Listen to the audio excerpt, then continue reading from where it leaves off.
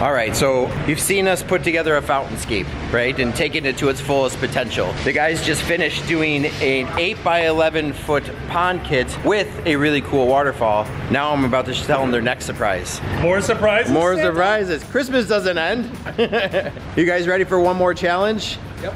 You can only guess what it is, right? You've built a fountainscape, you've built a pond, what are we missing? Waterfall. Waterfall. So guys, go pull a DIY backyard waterfall kit, choose a place inside our sandbox, and see what you can teach all of our homeowners. Again, without using any special equipment, shovels, wheelbarrows, that's it. No special tools, and just your imagination and someplace inside this location. You guys up for it? I love surprises. This is more like Christmas for me because I get to be surprised on what you guys are gonna build. So I'm looking forward to it. Take your time with it. Teach our consumers, teach our contractors, and we'll see what you guys come up with. You ready? Fantastic. Break.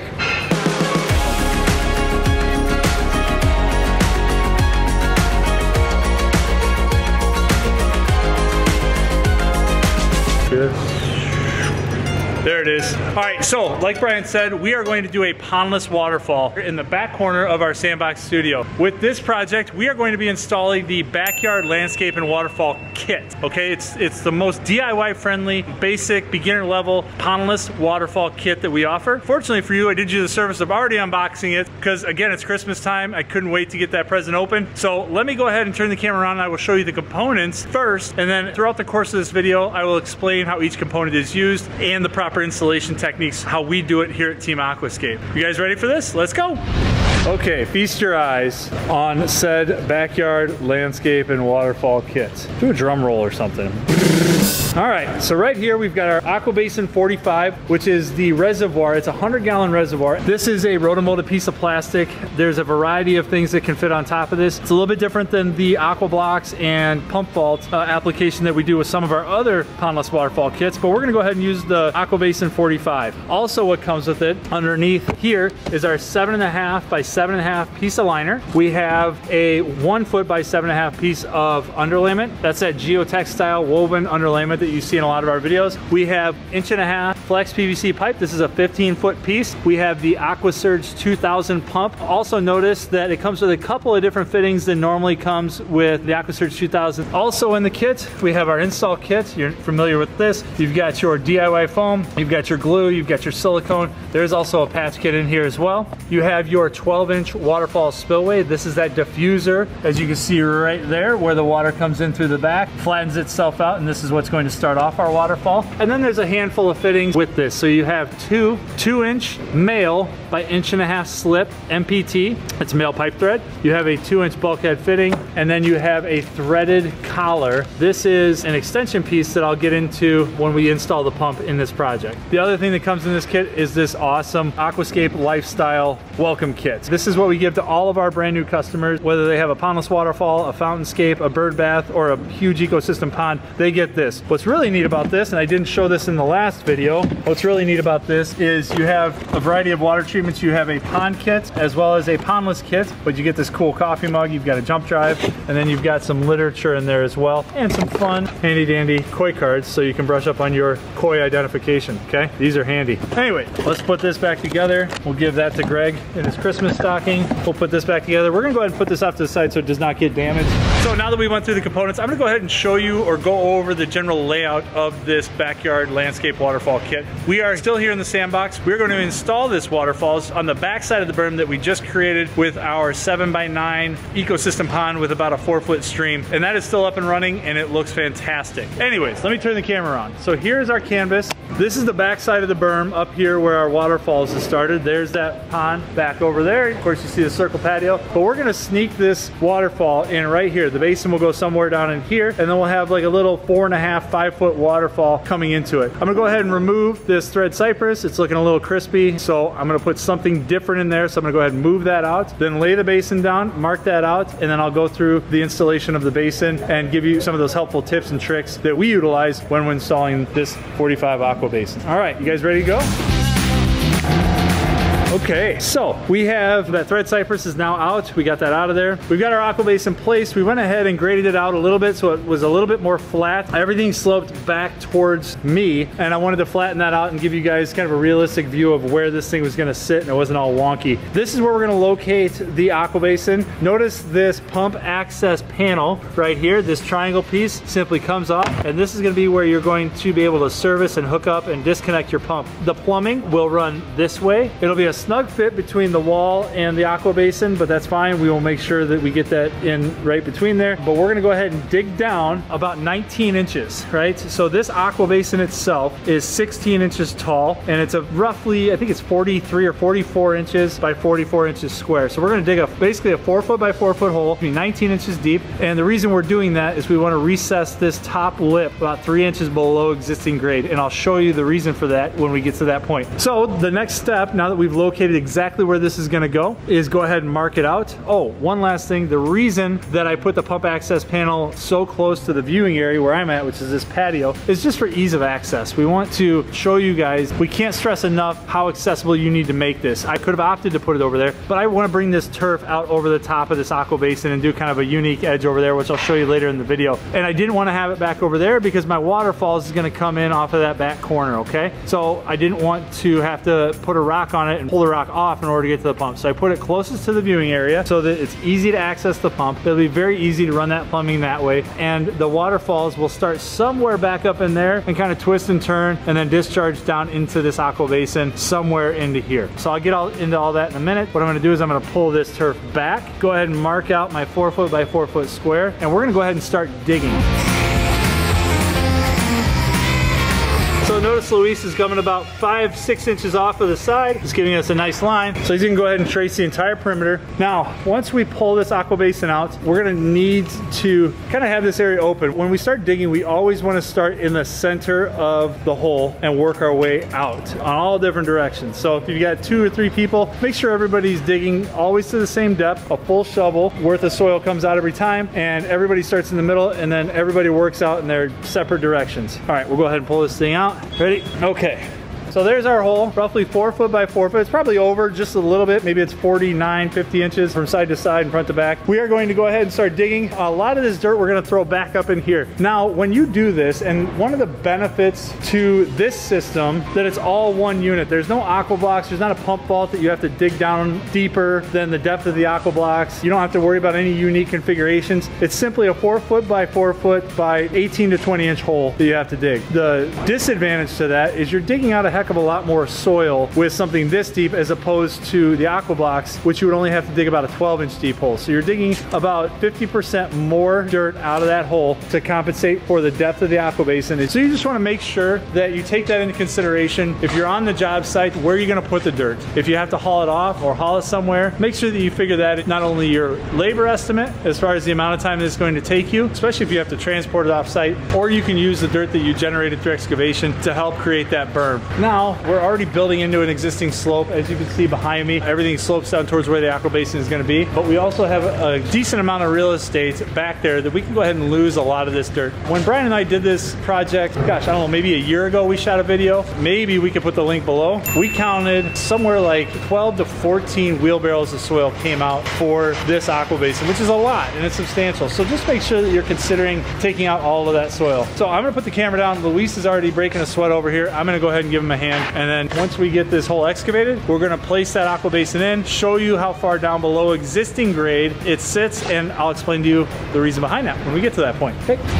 This is a very impromptu and interruption to your video. Brian Helfrich and myself are excited to announce the Aquascape Hands-On Academy. And this is the hands-on area right here. This was originally created for the Sandbox Studio for the Aquascape Artist of the Year, but it's gonna be turned into a training academy for all people that wanna be contractors to come and learn with our crew. You're gonna see Chris, our crew, and how they build a one-day pond, and we're gonna show you how to do it in 4 hours. We're gonna have bleachers over here. People are gonna be able to get inside, get their hands dirty. Besides the 11 7x16 or 8x11, whatever we decide to do for the one-day pond. We're also gonna put in fountainscapes and a pondless waterfall. Come to the Aquascape Hands-On Training Academy this winter and work with us in a sandbox, actually getting your hands dirty and learning how to have a career with water features. Don't you want to tell them about the other day? It's 2 days. The classroom day. One day is gonna be hands-on in the sandbox. The other day is gonna be how to actually run a water feature business. Everything you need to know, 30 years of experience, 26 years at the helm, building water features, designing water features, selling water features, marketing water features, promoting water features, everything to do with running a water feature business. You said a lot in a short amount of time. We're gonna have a lot in 2 days. Register, check out the link below. And now, back to the vlog. So the guys are wrapping up, digging the hole. We went ahead and installed our 2-inch bulkhead fitting. Just like any bulkhead fitting, you are going to put that rubber gasket. This is the inside of the aqua basin. Oh, there it is. This rubber gasket right here is gonna go on the water side. And remember, you wanna hand tighten this collar nut as tight as you can, and then give it a 1/4 to a 1/2 turn with your channel ice. Do not over tighten this. If you over tighten it, you will hear a subtle pop, and you will have popped the threads, therefore making the bulkhead faulty or not functional, so you need to replace that. So don't over tighten it. You just wanna have a nice solid compression. You'll see that rubber gasket kind of bulge out on the sides a little bit. The next thing we're going to do is we're gonna go ahead while we've got it out here, and we're going to install our 2-inch threaded by 1.5" slip MPT right here on the side. So we're gonna need some silicone, and sometimes it helps to have a pair of channel locks. Okay, so there's the MPT. We put a bead of silicone around the initial threads. Those are gonna be the first threads that meet up with the bulkhead fitting, and then went ahead and hand tightened it. So as you hand tighten it, that silicone works its way through all those threads, making it a great watertight seal. Once we're done excavating, which we're almost there, we're gonna go ahead and drop this aqua basin in, and we will hook up our plumbing before we backfill completely and run our plumbing and backfill simultaneously. Okay, so we have the hole entirely excavated. You can see it's nice and clean all the way around the edges. It's also level side to side and front to back, and it is 19 inches down from our low point, which is this corner right here. So we're gonna go ahead and lower this down and backfill. So I'll walk you through that process because we have a piece of fabric that we are going to install as we're doing this. I went ahead and excavated out just this little notch. This is where that MPT is going to sit. Once we get the 45 aqua basin in here and start the backfill, I'll go ahead and trench my pipe at that point. The reason I don't want to do it now is I don't want all of my walls to cave in because this is a sandy soil here in the sandbox. Anyways, that's why that is the way it is. So we're gonna go ahead and drop this thing in. All right, so this is where having 2 people really, really helps. Go ahead, drop it in.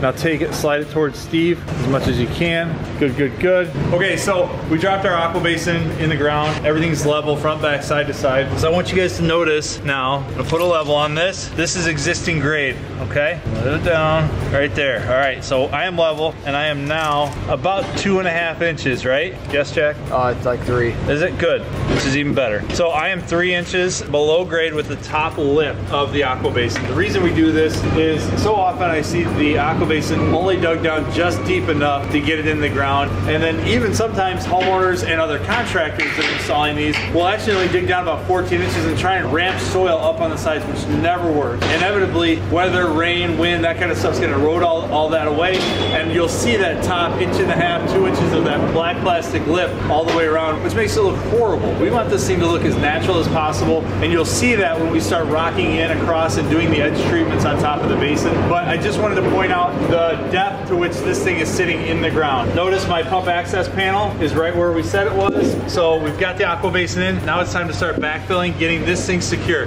The kit comes with a 1 foot by 7.5 piece of fabric. What this is used for, as we're backfilling, is to drape along the back side where you are going to be backfilling. And what this will prevent, as you start putting rocks on top of the liner, on top of the basin, we will end up backfilling even dirt on top of the reservoir. So it'll make a little bit more sense when we start rocking in here, but I'm gonna go ahead and install this piece of fabric the way it's intended to be installed, and then I'll explain to you as we're rocking in and you see all the backfilling and stuff happening. As you see all the dirt work and stuff happening, it'll make more sense. As we're backfilling, we wanna make sure that we compact everything all the way around. We also wanna make sure that we go ahead and attach our 1.5 inch pipe, and we'll go ahead and run that up to where the waterfalls is going to start at the same time. So we're gonna go ahead and get the backfilling process started, and I'll come back and we'll explain a little bit more.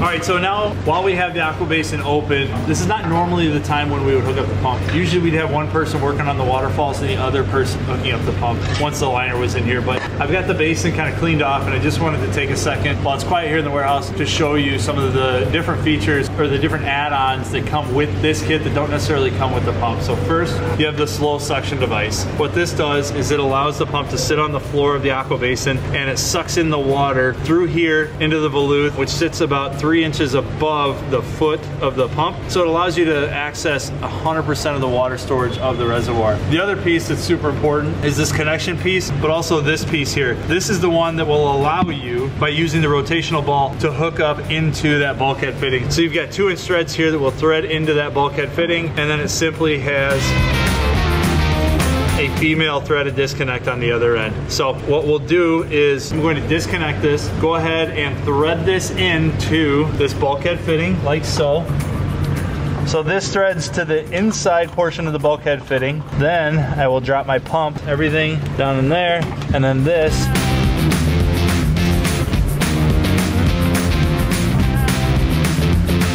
nice and snug. Then what you want to do is go down to the bottom, make sure that all of your other fittings are nice and snug, and then there's that low suction that will pull from the bottom. So our pump is now connected. Always remember to not leave your pump cord in the reservoir, and the odds that you will forget about it and fill this thing up and then have your cord completely submerged in water. Trust me, I've done it. So at this point now, we've got our fabric in. You can see it's been backfilled over here really, really well. And this is what we're going to use that will actually lay over the top of the aqua basin, because the liner is going to sit on top of here. As we rock this thing in, then we're going to backfill with soil. So this will prevent any soil from getting down into the reservoir itself. Okay, so you're gonna see, watch Jack drape this liner over the top. This is a 7.5 by 7.5 piece of liner, and we need to figure out exactly where that waterfalls is going to start from, so that we make sure that we twist this thing accordingly so that we can still are able to get our spillway on the inside of the liner. Notice that Jack is coming off of this back corner. The reason that we do that a lot of times is because you are going from corner to corner, which is a greater distance than if you were to just drape it across the one back edge. You get about an extra 15 inches out of it. All you math people could probably give me a better idea. And we're actually gonna twist this whole thing even more to be able to get our waterfalls to start back up in there. So the whole liner is gonna shift over to the left. Pull it. So notice we have the front half and the pump access panel open. We will have rock and gravel over the top of this, but you can see how we kind of pulled that liner, twisted it over so that the top was a little bit more left for the view, because I want our waterfalls to kind of start back up in there. It'll pool and then come down closer to where Jack's right hand and knee is. So we'll get some movement. Believe it or not, we're able to still pull that off with a 7.5 by 7.5 foot piece of liner. One thing I can tell you is do not overbuild this. Do not continue to go back and go higher. Yes, we're building into an existing berm. Yes, we threw all of our soil up there, and we probably have a little bit more than we need, so we'll end up tapering that out way back over there. So keep that kind of stuff into consideration when you're building your waterfalls. Do not give it that volcanic look that we always harp on. And we're gonna do this with not nearly all these rocks, but these are all hand-sized boulders. So you can see that's only about 18-inch rock max, but most of these ones are about 12 inches. And then we have a handful of cobbles that we're going to do. We will have 5 buckets of gravel, about 12 to 15 rocks, and I don't know, maybe about 10 cobbles or so. And I'm talking cobbles like the softball size stuff. Oh, right here. There it is. Right in the way so we trip over them. Wasn't me. Yeah. Okay, so now that we have the liner in, and I think Jack and I are we saying the same thing? Or seeing the same thing with the waterfalls? Yeah. Of course we are. So this is where we deliberate and pick that first frame rock. The first frame rock is really gonna dictate how the rest of the waterfall gets built after that. So we really wanna make sure that we choose the right one, take into account the existing elevation around it, make sure we don't build too high of a waterfall, but we also don't wanna make anything that's underwhelming to the viewers. And I'm sure you guys would understand that because you wanna make a perfect waterfall for yourself. So we're gonna put the camera down and kind of talk through which rocks we have out here, and then go ahead and start building our waterfall.